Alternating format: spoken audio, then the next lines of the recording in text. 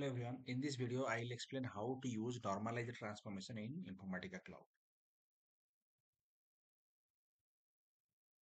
As you can see, Normalizer Transformation is active and connected transformation.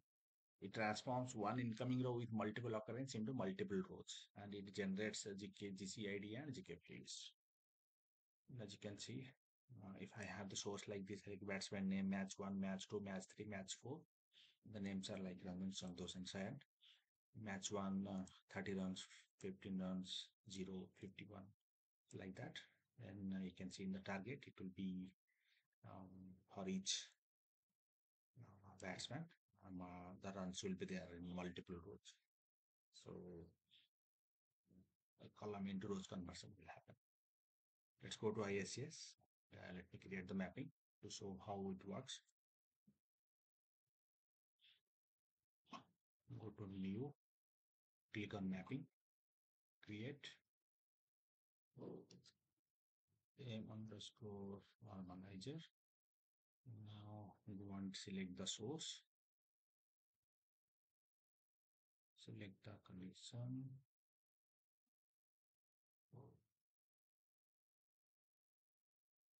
select the source. Let's go to the fields and see the fields. Batsman name, match 1, match 2, match 3, match 4. Let's add the normalizer.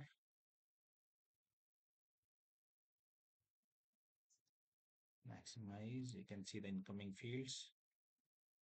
In normalize field, we need those fields. So select this batsman name. Its occurrence will be 1. Then create a new field. Make it as a run. The occurrence will be 4, as it's occurring 4 times. As you can see in the source, it is there 4 times. That's why I have mentioned occurrence as 4. You can see a GCID and GK run. These 2 fields have been auto created. Let's go to the field mapping. I'll map the batsman name here. Match 1 to run 1, match 2 to run 2, match 3 to run 3, match 4 to run. So as you can see in occurrence, I have created 1 field, but occurrence 4. That's why 4 fields have been created here in the field mapping. Now let's go to the target. You can see incoming fields. If you don't want to populate the GCID and GK, you can exclude those here. In this example, let it be there. I want to show you what all values are getting populated. Now select the flat file target connection. Select.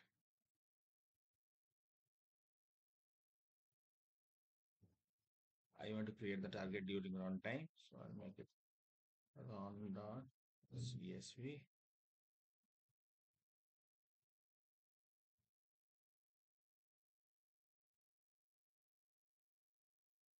Mapping has been created. Let's save this mapping.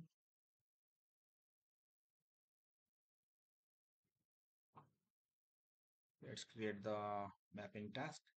Click on new mapping task. Provide a name, empty underscore mapping name, and select the runtime. Click on next. Click on finish. So our mapping and mapping task both have been created. Now let's run the mapping task. It's running. Go to my jobs. You can see here the job is running now. Mapping task is running.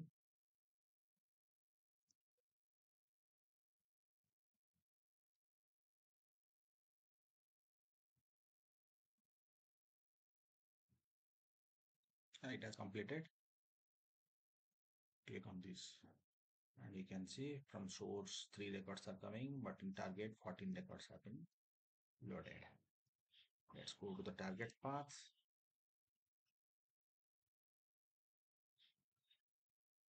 Yeah, this is the target file which have been generated now. Yes, as you can see here, 14 records have been loaded.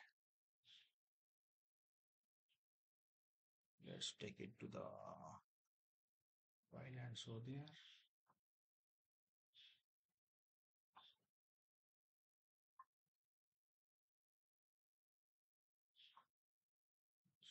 Yeah, you can see here.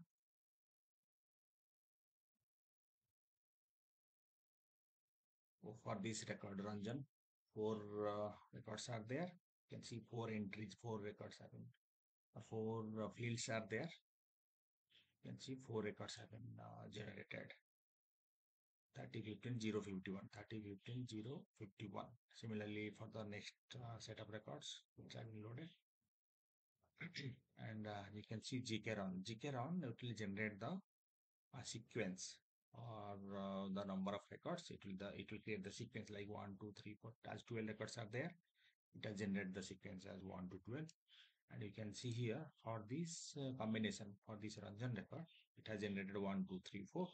For this Santosh, it has generated 1, 2, 3, 4. It means for that occurrence, it will create the number of records, number of sequence. So as you can see here, in this way, the column to row conversion happens using the normalizer transformation. Thank you.